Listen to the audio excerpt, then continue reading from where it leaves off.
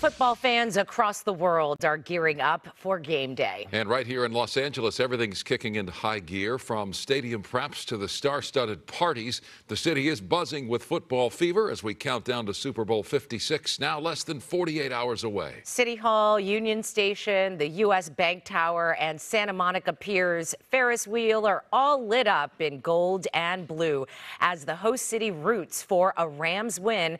We've got live team coverage of the big game as tens of thousands of football fans flock to L.A. Let's begin with KTLA's Pedro Rivera live at SoFi Stadium in Inglewood, where it'll all go down. Pedro. Yeah, Micah, share one thing I learned this week covering the Super Bowl preps is that there's going to be winners and losers. The winners are pretty much anyone who enjoys great commercials, the halftime show, amazing football, and of course finger foods. But the losers is people who live in Southern California, have to drive and all that traffic we've been dealing with all week. Well, I say come Sunday, we all just be winners, sit back and enjoy a great game.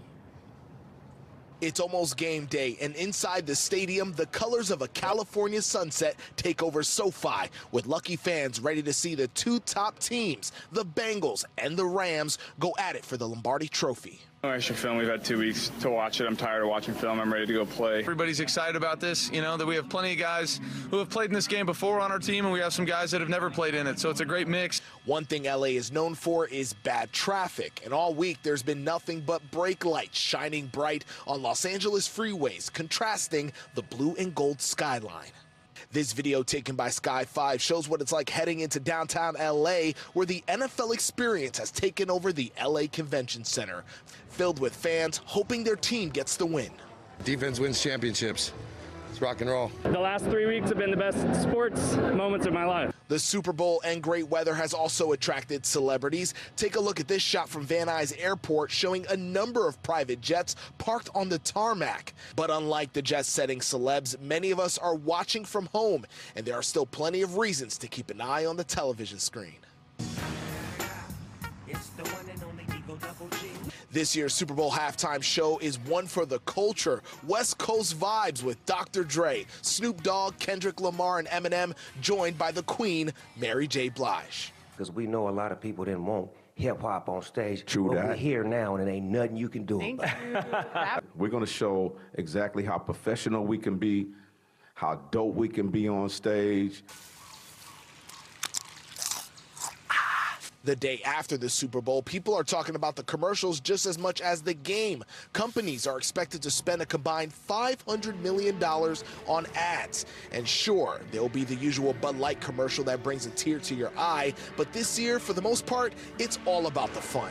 Really this year, after the past 2 years and how there's so much fatigue really out there, brands really are looking to entertain football viewers.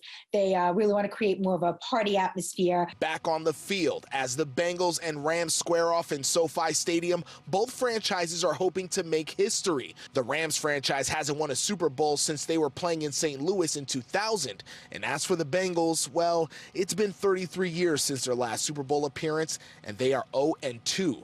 This young fan thinks that losing streak will continue. Rams are going to dominate.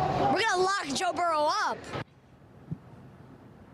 Okay, so on the KTLA 5 News at 5, I picked the Bengals to win. Cher picked the Rams. So, Micah, where are you leaning right now?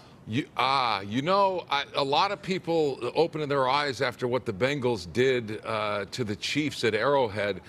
But I have to go with the Rams. They've got the experience. They've had the comforts of home for the last couple of weeks. They have too many weapons.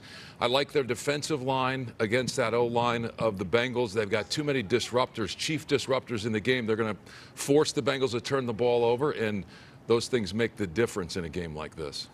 Look at that. And I think Vegas agrees with you. Yeah. You know what, Vegas, I was not expecting that answer, but he's right. Vegas agrees with him. Right now, they're 3.5-point favorites. The game starts at 3:30, so we'll see if Micah and Cher are correct in their prediction. Reporting live from SoFi, Pedro Rivera, KTLA 5 News. We got a city behind us. That's right.